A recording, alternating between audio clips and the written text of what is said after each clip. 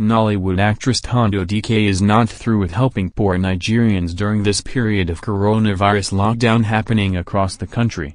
The lockdown is to keep people safe and ensure that the virus is not transmitted further, but many Nigerians have complained of hunger. Many celebrities have risen to this challenge and contributed their quota to their fans and followers who need help.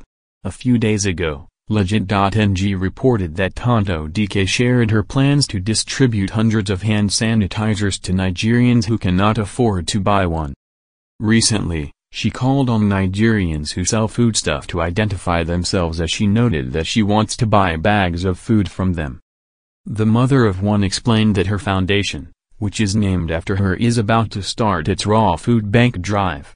She stated that she would be helping 5,000 Nigerians to sustain their homes during this period.